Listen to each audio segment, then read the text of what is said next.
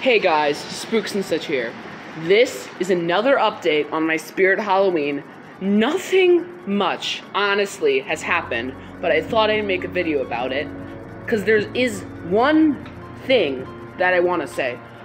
The little thing is that we have the Halloween sign officially up, and that is one of the main things, but the main thing is a box. This box, if you remember, wasn't in any of my previous videos.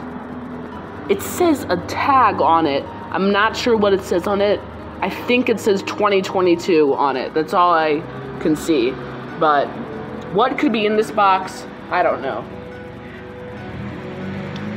Again, we have other boxes over here by the Halloween sign right there.